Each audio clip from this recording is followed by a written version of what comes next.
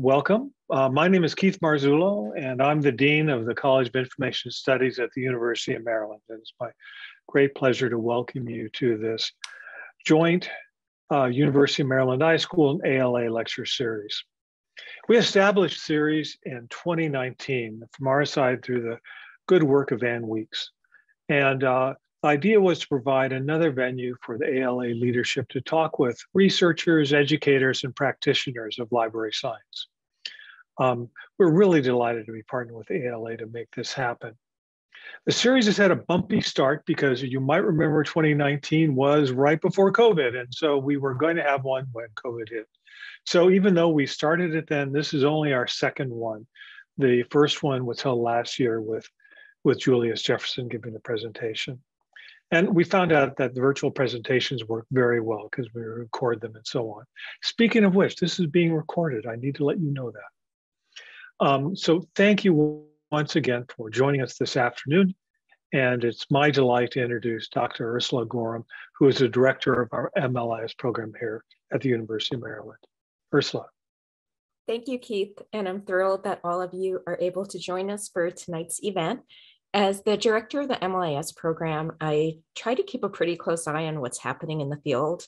And the past year has certainly had us all engaging in important and often challenging conversations about digital inclusion, intellectual freedom, and other issues that lie at the heart of what we do. And I've no doubt that tonight's conversation is going to give us even more to think about and to talk about. So I am honored to introduce Joe Thompson, who will serve as moderator this evening. Joe, an alum of University of Maryland's MLIS program and a current member of our program's advisory board, is the Director of Public Services for the Carroll County Public Library in Maryland, and has previously worked in library administration at the Hartford County Public Library in Western Maryland Regional Library. He is currently serving as the chair of the ALA's Committee on Legislation. In addition, his past professional experience includes serving as president of the Maryland Library Association and president of the Reference and User Services Association. It is also my honor to introduce Patty Wong, current president of the ALA. Patty, who is the first Asian American to serve as president of ALA, has a really amazing bio, and so I'm just going to include a few of the highlights. As an active member of ALA for 37 years, she has served as an at-large counselor, an executive board member, and held numerous committee positions, including chair of the Budget Analysis and Review Committee. Patty is a member of the Freedom to Read Foundation, and as an ALA executive board member, has worked with the association's Intellectual Freedom Committee, Committee on Legislation, and the Conference Committee. In her day job, since March 2017, Patty has served as the city librarian for the Santa Clara City Library in California. During her 34-year career, she has held positions throughout California at Yolo County Library, Stockton San Joaquin County Public Library, Oakland Public Library, Berkeley Public Library, and Oakland Unified School District. Her work in managing change, equity and diversity, youth development, developing joint ventures and collaborations between public libraries and community agencies, and fundraising has been published in a number of journals, conference proceedings, and edited collections. Ms. Wong is also an adjunct faculty member at the iSchool at San Jose State University, where she has taught hundreds of students since 2004 to serve young people and write grants to benefit local and regional communities and make the world a better place. And last but not least, Patty is also the recipient of a number of awards, including the 2012 ALA Equality Award, the Member of the Year Award in 2012, and the Distinguished Service Award in 2014, both from the California Library Association. And like I said, those are just the highlights. So without further ado, I'm going to turn it over to Joe to run the show for tonight. So thank you and welcome. Thank you very much, Ursula. Thank you, Keith, for organizing this event and the invitation. It is such a joy to be here this evening, and I see lots of familiar names in the attendee list. So thank you, everyone that's joining us in the live event. Thank you, everyone that's watching this as a recording later. For the live event, we are going to be accepting questions, and we're just going to simply use the chat. So if a question comes to mind during the event, please go ahead and enter that into the chat box, and I will monitor that from time to time and either ask the question during our interview with Patty, or hopefully find time at the end of the Q&A. So Patty, it is such a joy to have you with us this evening. Thanks so much for taking time out of, I know, what is a very, very busy schedule for you. So thanks for being here, Patty. Thank you so much, Joe. It's such a pleasure. And thanks to Keith and Ursula for their warm welcome too. It's great to be here, especially among such a prestigious group and wonderful students. Excellent. Well, let's go ahead and dive in. I know we have a lot of questions here, and we did receive some questions ahead of time from tonight's registrants. So first, I think it's fair to say that we're both pretty passionate about the work that's accomplished by members in associations like ALA, but also in local chapters like the Maryland Library Association, the District of Columbia Library Association, and Virginia Library Association. So would you be able to talk about how you came to be involved in ALA and what opportunities you sought out that led to your current role as the elected president of the association? Thanks, Joe. And what brought me to ALA actually is a series of local engagements. When I was a student, I actually spent a lot of time with the California Library Association. So I totally agree with you that even as a student, I was very engaged with my local, my state chapter, working on a lot of anything from conference to fundraising, and all of the members there made me feel very welcome. But I became a real groupie for ALA actually when I, in 1983, when I came to accept a scholarship on behalf of the association at the annual conference, and I was hooked. A couple of people come to mind that really helped shepherd and shape that experience. One was Regina Manudri, who became president of ALA in 86, 87. I came to actually work for Berkeley Public Library under her leadership, and she just really made me feel at home within the association. I actually became somewhat of an intern for her while she was president, and actually when she was immediate past president. And that actually paved the way to really understand how associations work and to really become familiar with the good work that they do on behalf of all of us. Another leader that helped me was Linda Perkins. She was president of ALSC, the Association for Library Service to Children. And she was our children's coordinator. And so I really got a strong and deep engagement in association work and the good work that we always can do together. I've done a lot of work. Reforma was my first home within now what we call the National Associations of Librarians of Color. I did a little bit of stint in CERT and our feminist task force. And then the Chinese American Librarians Association and the Asian Pacific American Librarians Association. So committee work has always been important to me. Sometimes I was that person who was just really interested and actually asked the committee chair if I could audit and just take a look and just listen in. And I recommend that actually to students to try that. But I think you have to find a place where your passions are satisfied and where you can make the biggest difference. The other thing, in addition to being a member of council for quite a few years and being involved in governance, I also became a member of several presidential advisory committees, often becoming chair or co-chair, helping them establish their policy.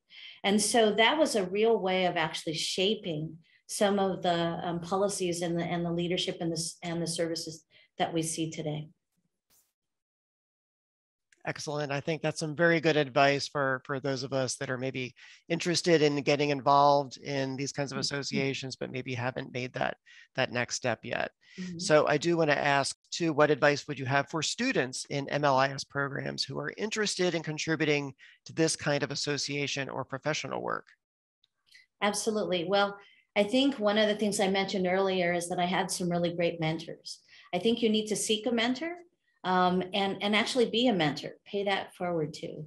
I know that our students have a wealth of experiences to share, so don't hesitate to do that. Everyone can be a leader. Go with your passion. Start, I believe, with your local or regional library leadership, and then actually then move on to your state chapter. The state chapter has so many resources, and they're always looking for interested individuals to get active. If you're not sure, as I said, you might go to the, you might check in with the committee chair so you can audit for a little bit, so you get a little bit of an idea. One of the things to be aware of is the process in many local chapters, state chapters, as well as ALA as an association, is that the president-elect usually makes the appointments. So if you're interested in something, please fill out the volunteer form, of course. But actually, you might, the president-elect gets a lot of different emails, and they're always very eager to hear from students, because ALA, among many other of our library associations, we're always looking for student voices. They represent what's happening in the field at a very primary level. And we're always looking for interested individuals to come and join us. So don't forget to become a member of your student association. Your student chapter actually in your LIS program is a really fantastic way of gaining leadership and engagement opportunities. Understand the role, do your homework. I always spent a lot of time actually doing this in pairs with a friend who wanted to try something out. It gave me a little bit of confidence, and also I had a lot of fun and was able to engage with others. Be committed in the work, I think, but pace yourself, don't overdo it. A lot of times, studies, I shouldn't say necessarily studies come first, but oftentimes they do. But there is so much to learn from our community, and the LIS profession as a whole is very eager to lend their thinking, their leadership, and to support you, but also very interested in what you have to contribute as well. Excellent. And just one other thing I wanted to add is I know that the discount for joining ALA as a student member is much reduced, and that's a great opportunity. And even many of the chapters have an arrangement with ALA that you can join both at the same time and you can multiply that discount. So if you're a student, please consider looking online I know it's on the ALA website for information about how to join both your chapters, such as Maryland Library Association and ALA as a student at the exact same time. Thanks. Fantastic. So I know you've already mentioned here that you're a member of several ALA professional affiliates, including the American Indian Library Association, the Asian Pacific American Librarians Association, the Black Caucus of ALA, the Chinese American Librarians Association, and Reforma. Can you talk about how your participation in these affiliates has informed your approach to librarianship? Absolutely. And as a plug for our organizations that are known as a group now as the National Association of Librarians of Color, I did want to actually put out a plug out there. Many of them either have reduced student membership or no student membership fees at all. I encourage you to become members of all of them if you can, and if you're interested. How I got involved in the first place is that I found a welcome door there. I found people who looked like me, who had common experiences, who valued my voice, who were interested in mentoring me and encouraging me to grow and develop. Long before EDI was a core value and we had language and vocabulary around that, our associations of color really provided that second home for me in a professional way. Not only the cross mentoring that happened, but actually activism. And I was able to put together, we wrote grants and developed opportunities for students like myself and then incoming graduates to really take place at the table and not only become leaders within the association, but to implement some change. to create programs that were welcoming to others, that really actually provided leadership models, different kinds of programming. And some of them actually did a lot of re-granting. So there was opportunities for us to explore some of that good EDI work actually within my own libraries, wherever I happen to work.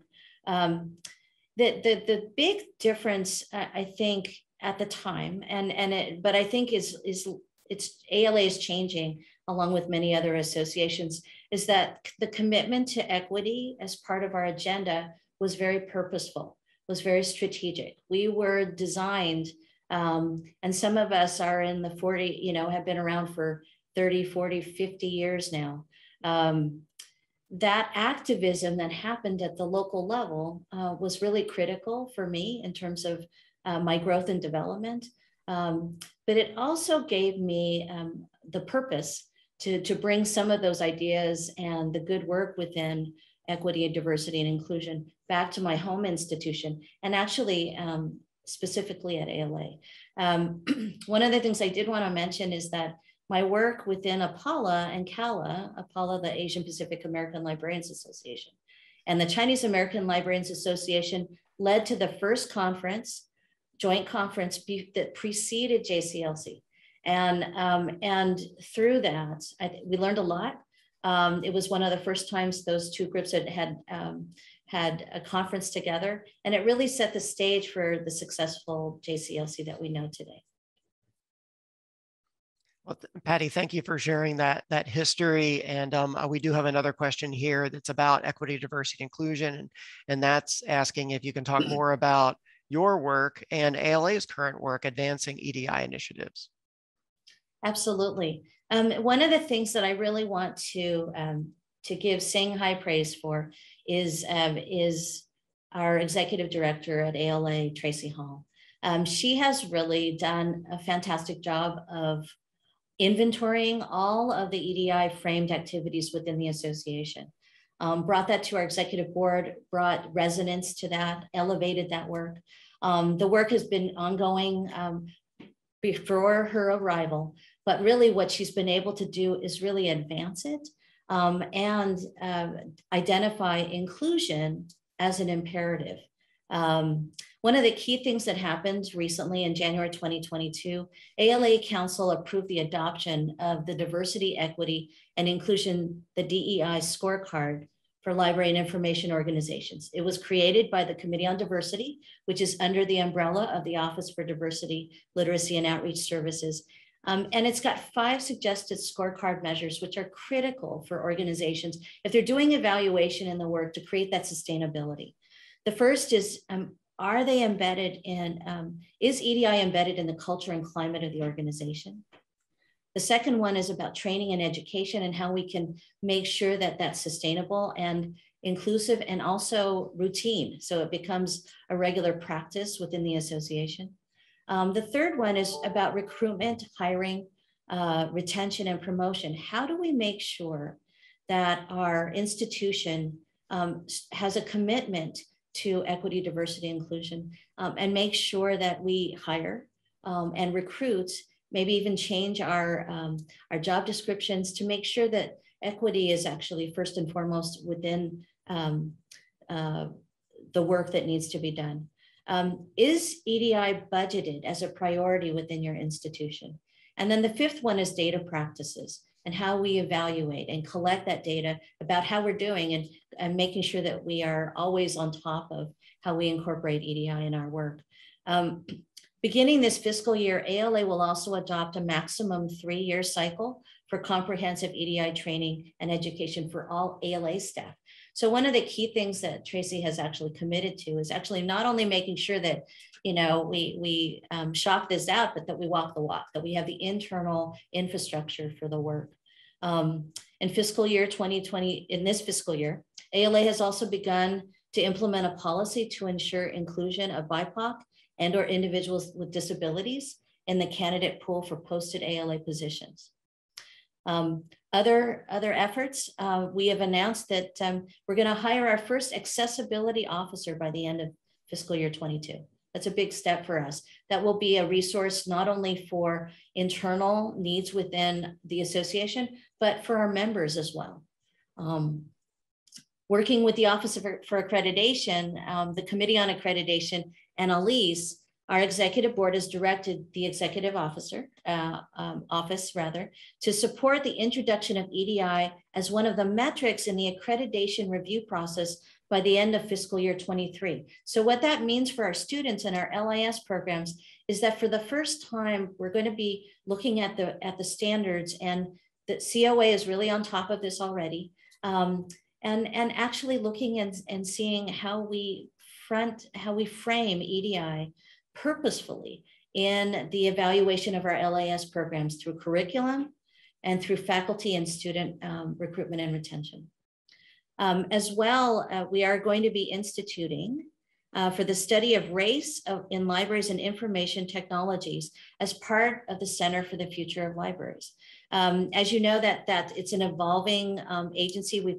We've had that group for quite a while, but we haven't done the research or the data gathering really to study how race in libraries has made a difference. And so we're looking forward to that. The work will be carried out by a designated center scholar to be announced this spring. We're also pleased to announce a one-year residency program to serve as ALA workforce pipeline for early to mid-career LIS and other associations professionals interested in LIS or association management. There are so many things that ALA is doing, and I'm very happy to be part of it.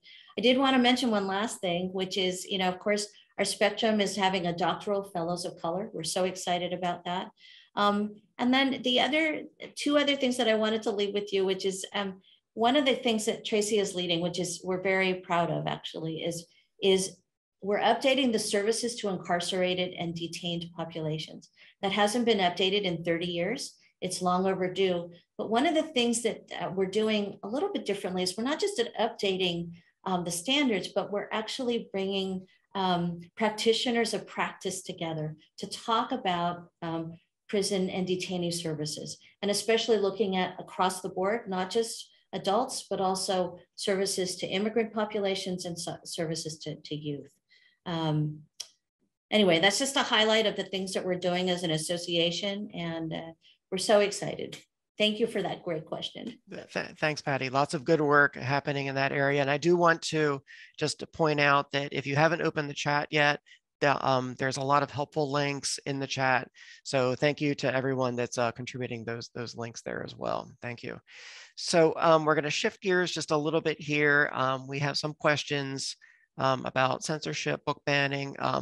Many of us across the library community are very concerned about the rise in attempts at censorship across school and public libraries primarily. A few weeks ago, we celebrated National Library Week, and ALA launched the new initiative, which is called Unite Against Book Bans. Would you be able to talk about the purpose of this new initiative and what it sets out to accomplish? Thanks for that great question, Joe. To fight these censorship efforts, ALA has launched Unite Against Book Bans. It's a national advocacy campaign to highlight and mobilize widespread public opposition to the banning and removal of reading materials from libraries and schools. This research-informed campaign will provide information, resources, and actionable measures to strengthen a national grassroots network and empower individuals and groups to take action in their communities and in their states. ALA continues to provide direct support to libraries and educators who are addressing book ban requests in their communities and schools.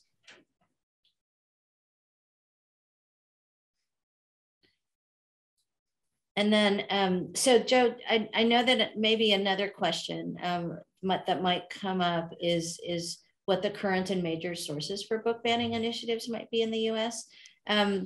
Over the years, ALA has been gathering data through the Office of Intellectual Freedom about book bans. So we've learned that nearly half of all requests to ban or restrict a book come from parents.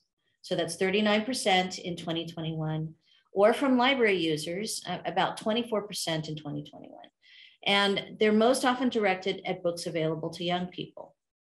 So what we're seeing now, though, is a rising number of requests to censor books from organized groups. So it was 10% in 2021. It's the result of a coordinated, well-funded national censorship campaign by partisan advocacy groups that are targeting our public schools and our public libraries. Those advocacy groups are encouraging local chapters and individual members to attend school and library board meetings and demand the removal of books that do not match their moral or political beliefs. So it's really a political effort. As a consequence, an unprecedented number of book ban attempts have been reported to ALA's Office for Intellectual Freedom in 2021, with the Office of Intellectual Freedom tracking 729 challenges to 1,597 separate book titles. The highest number of book challenges reported to the office since it began to collect data 20 years ago. So that's a lot of activity. Nearly all of the challenge books are written by Black authors, books that reflect the lives and experiences of Black persons, Indigenous persons, and persons of color, and books centering the lives and concerns of LGBTQIA persons, especially those books that speak to the lives of gay, queer, and transgender youth. In addition to direct demands to censor books in local schools and communities, we're also concerned about these groups' efforts to change state laws and local policies to better enable book censorship and to support the election or appointment of pro-censorship board members to school and library boards. They are also encouraging elected officials to call for censorship of school and library materials. That's kind of a synopsis of what's been happening. It's very sobering, actually. I encourage everyone, please join us, and you can easily sign up at Unite Against Book Bans. I think you will find it to be, it's core to what we represent in intellectual freedom. The right to read is critical to our work as incoming library professionals and our students, but also it's core to the values that we represent at ALA and as professionals. And I can't help but just emphasize the power of the work that's being accomplished at the Office for Intellectual Freedom.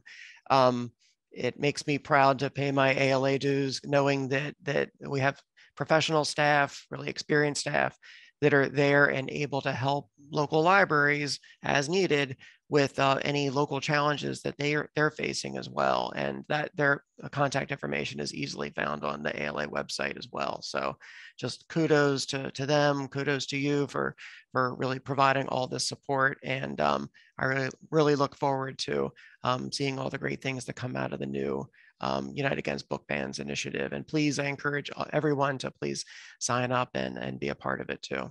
Thanks, Patty. Thank you, Joe.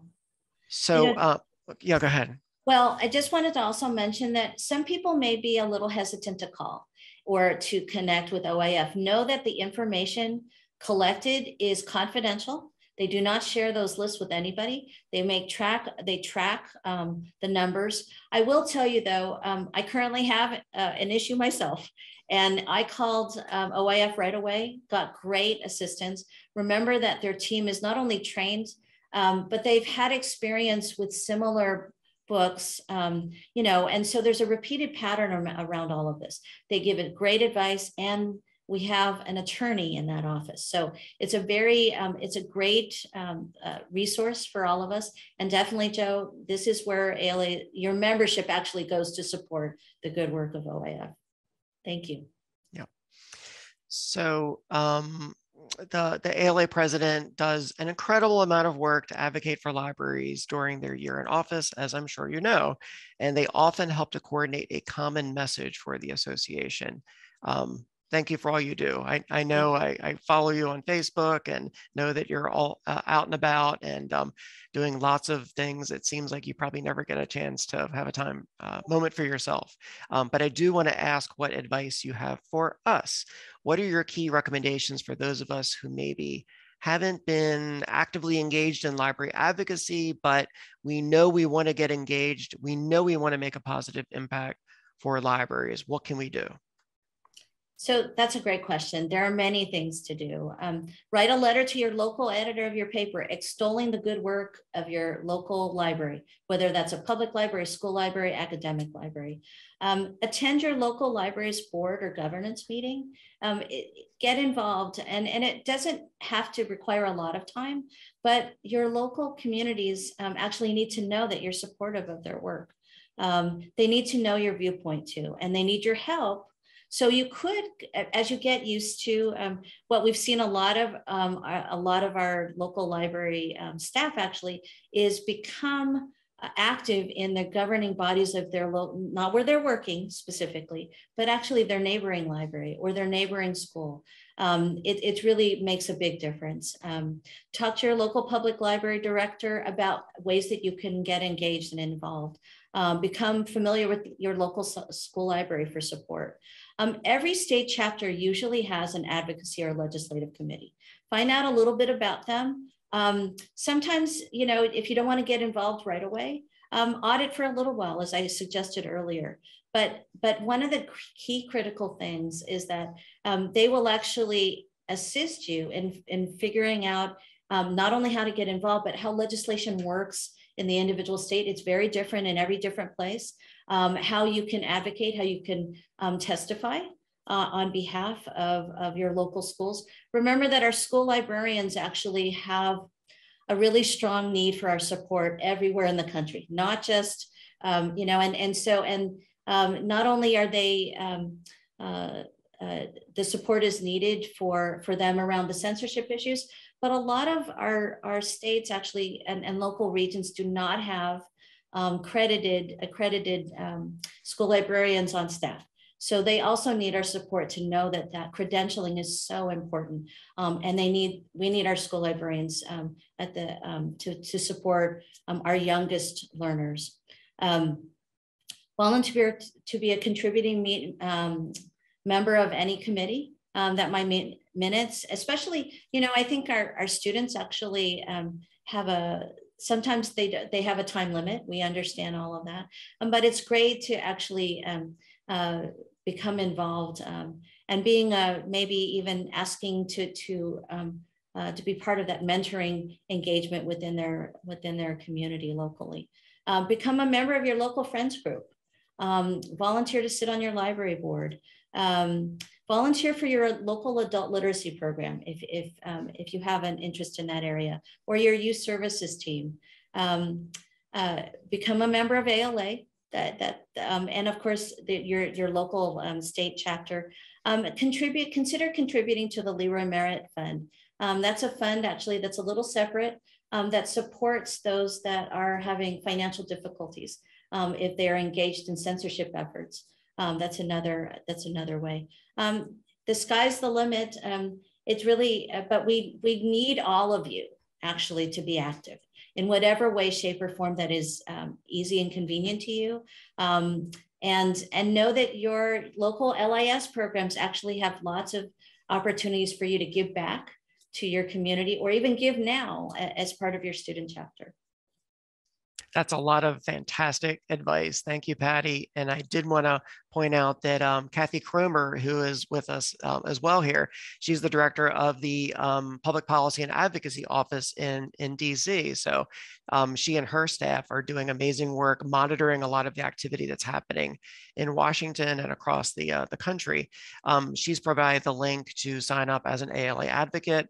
And when you sign up as an advocate, you'll get messaging that's local to your needs in your district, but also that are of national interest. And just one example right now, we are working towards encouraging support across the Senate for fiscal year 23. We have, there's a Dear Appropriator letter out there, and just having as many senators sign on to that as possible really helps. There's a letter in support of Library Services and Technology Act, LSTA, and Innovative Approaches to Literacy, IAL. So that's federal legislation that directly impacts state and local libraries. So there's just so much you can do. And that just involves sending an email or a tweet. So it doesn't take a whole lot of effort, but really you can get involved, as Patty said, at so many different levels, from sending a message like that to joining your local friends, which is usually a fairly inexpensive membership fee, as far as I've been aware, and all the way up to showing up at board meetings, and of course, going to the state capitol or going to Washington and actually meeting with your elected officials in person. So there's so many different ways to really make a positive difference. Thanks, Patty. Thank you. So we do have a question here about trends. Just what are some of the current service trends in libraries that you're following and you're most excited about?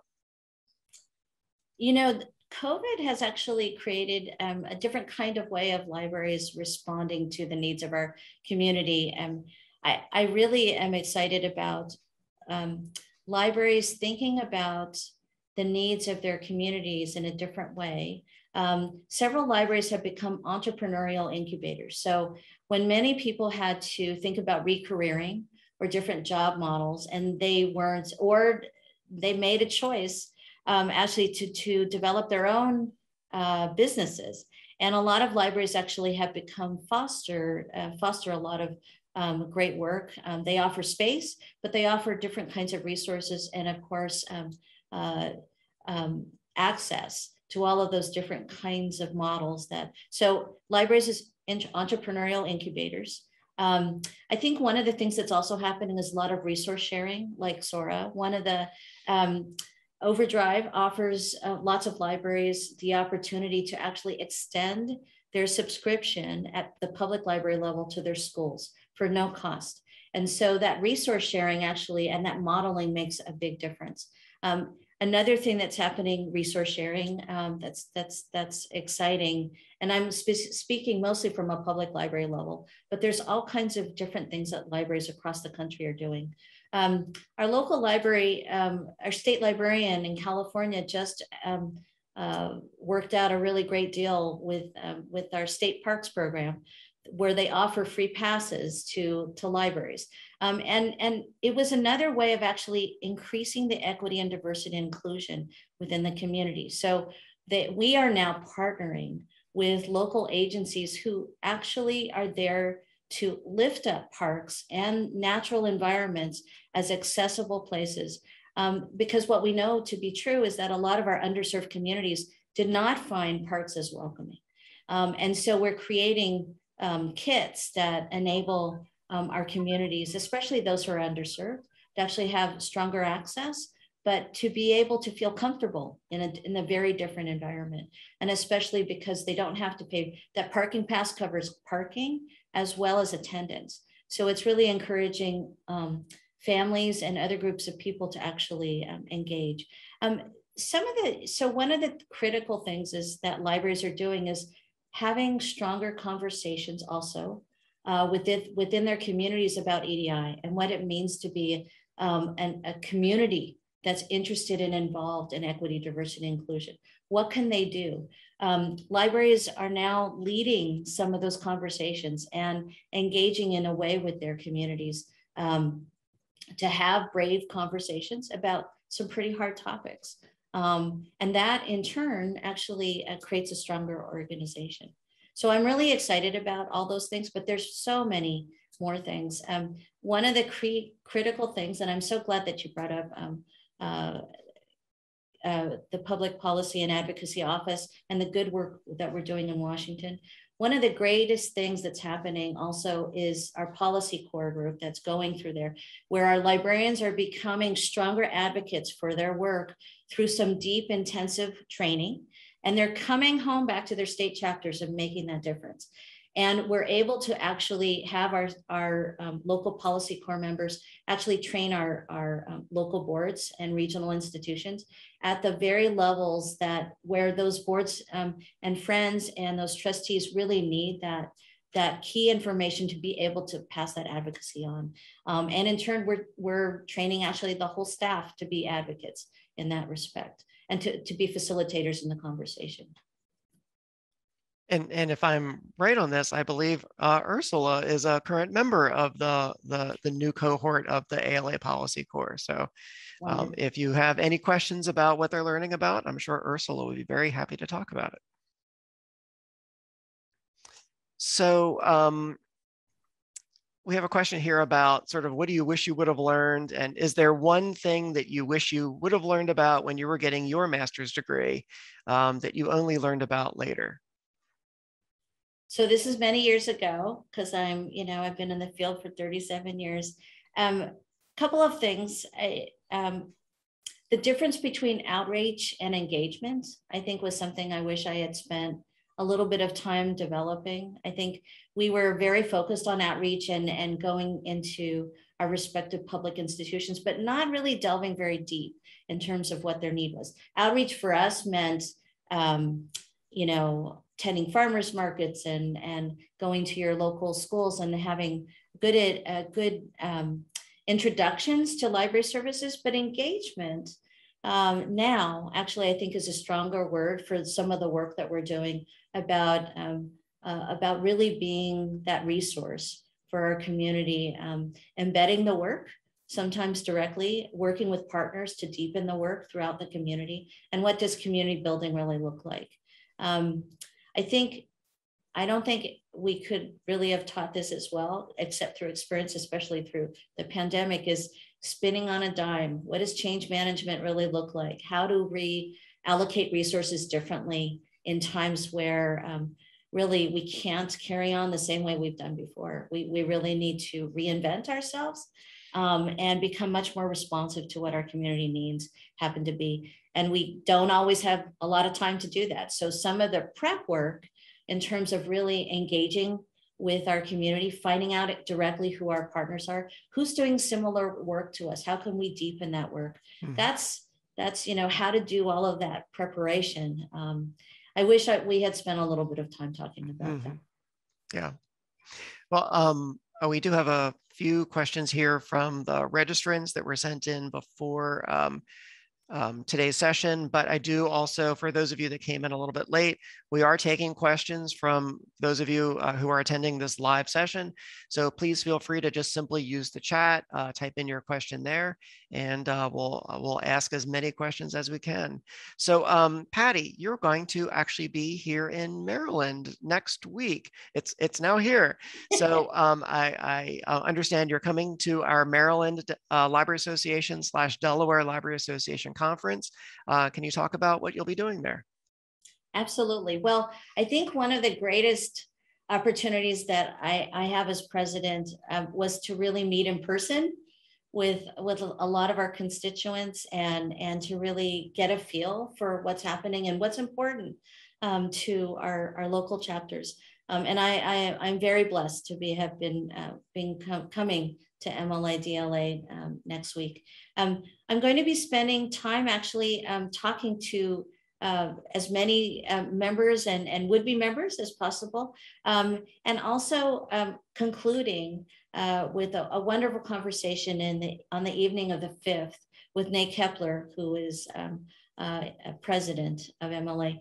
And we're going to be doing a little bit of similar things to what we're doing now. It's going to be a very strong conversation. We'll be taking questions from the audience, but I think one of the things we're going to be talking quite a bit about is not only censorship and what's happened in the field, but also the importance of ebooks and the good work that actually Maryland is kind of taking through. And we wish that there had been some different outcomes, but I think no matter what's happening is that state chapters like Maryland are taking really a strong voice and activism to really create legislation that's going to protect and encourage resource sharing and equity within those resources for all, and that's amazing. And it that almost as state chapters, I don't know that we're used to actually coming forward with legislation of our own. We oftentimes are responding to legislation, but it's remarkable and so admirable that Maryland is doing that hard work and approaching it from different ways. You know, the outcome right now is this, but you know, I know that there's still work ahead. Exactly. Thank you for bringing that up. We have lots of amazing people here in Maryland. It's Maryland is often referred to as library heaven for good reason. We have lots of really smart people working on this particular issue of looking for fair practices for lending ebooks through libraries. So thanks. I'm looking forward to seeing you in person next week there too. So we do have a couple more questions here from the registrants. First one, maybe we'll try to do these sort of rapid fire style. What are the current ongoing ALA initiatives that will strengthen, support pre-service librarian preparation programs? So the Spectrum Scholarships emphasis on leadership development and matching scholars with mentors who are leading in the field, that's one. We have surmised that this is one reason why so many scholars are now in executive leadership roles. And then the Emerging Leaders, of course, program replicates this model. But PLA also has a program that works with high school age students through career internships. And so there's lots of opportunities there, I think. And I know that a lot of LIS programs are doing some good work as well. Great.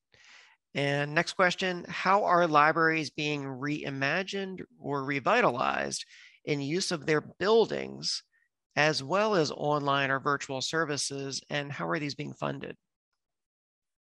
Well, you know, our Build America's Libraries Act, while it didn't necessarily move forward, it created a whole rack of states that we're now activating in terms of looking at our building infrastructure.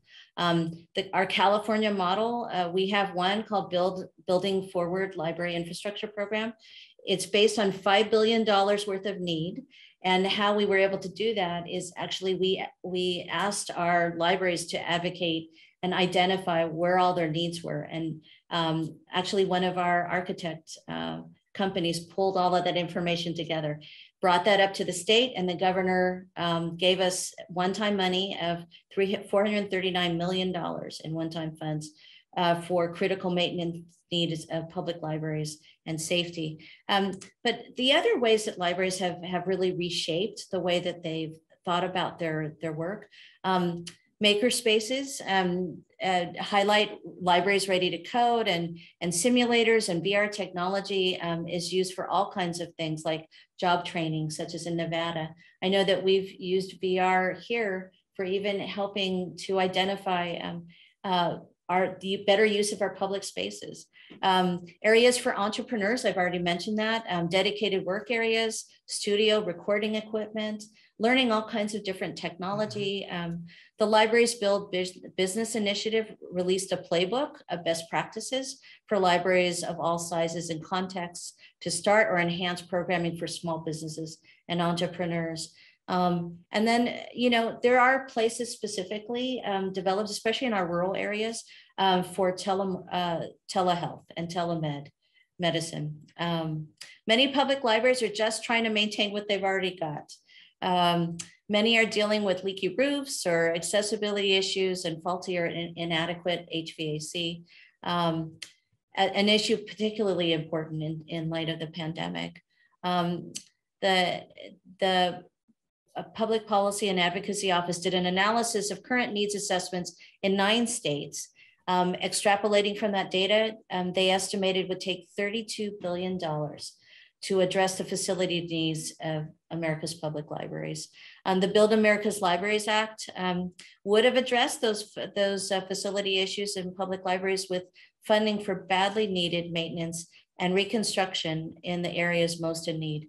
While it did not make the final cut, the staff at the Public Policy and Advocacy Office are working with congressional staff everywhere on possible reintroduction of that legislation. So we're very excited about that.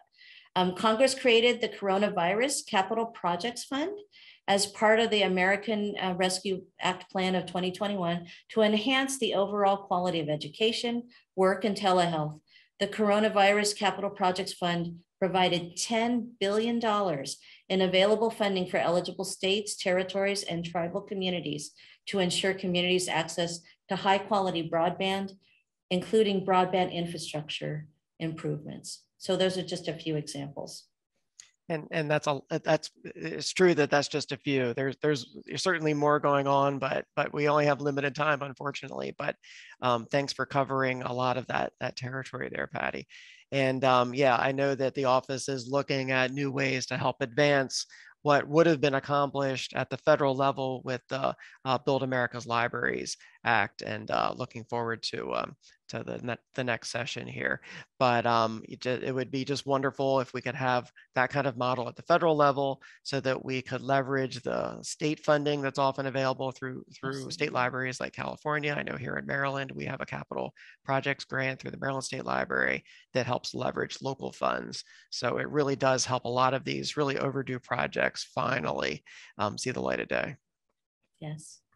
So we have another question here about how ALA actively engages with student members. Mm-hmm. So I'm happy to share that LIS students actually make up 15% of ALA membership, and it's great to have the opportunity for ALA to build a relationship with students to support them through their entire career. That support takes place at two levels: through ALA as a global organization and through our ALA student chapters on campuses. ALA student chapter numbers over 60 throughout our various campuses and our student-led organizations in the US, Canada, and Puerto Rico. These groups provide leadership and programming opportunities on campus, and to complement that, ALA also provides a virtual platform for student members to connect with each other across North America, as well as quarterly networking events. We are starting to offer some education programs specifically for students, and have great engagement opportunities across the association, including with our divisions and roundtables. Lastly, ALA has partnered with our state chapters to offer a discounted joint student membership, as Joe mentioned earlier. This makes engaging in all levels financially affordable for our student members and gives them lots of opportunities to learn and build their network along the way. And Patty, I do see that there's a comment in the chat from Mega here at the iSchool, and she says that she loves the high school internship programs and libraries. We need more of those, and yeah, we do. And it's just wonderful to see also libraries that host the MLIS students as well. That just those. I know I benefited from actually getting to work in a library and then getting to do a field study in a different library. Those are just so valuable to get that real world experience. Absolutely. So I don't see any other questions at this point. So I think this is a good moment to turn things back over to Keith and Ursula. So thank you, Patty, so much. I'm going to do a virtual round of applause. Thank you, Joe. And thank you so much for all your insights on some really interesting questions that people have asked. So Ursula, Keith, it's all yours. So thank you so much for taking the time, and thank you so much for your enthusiasm too. And I feel like for our students and recent alumni that are listening, it's just so wonderful to hear that there are so many opportunities to get involved, and that it's not too soon, and that there's a place for them to really start making impact in the field for a profession. So thank you. And thank you to everyone who joined us tonight and brought your really great questions to add to the discussion. So hopefully we will see you next year. And yeah, have a wonderful night, everyone. Thank you again. Thanks, everyone. Have a great evening.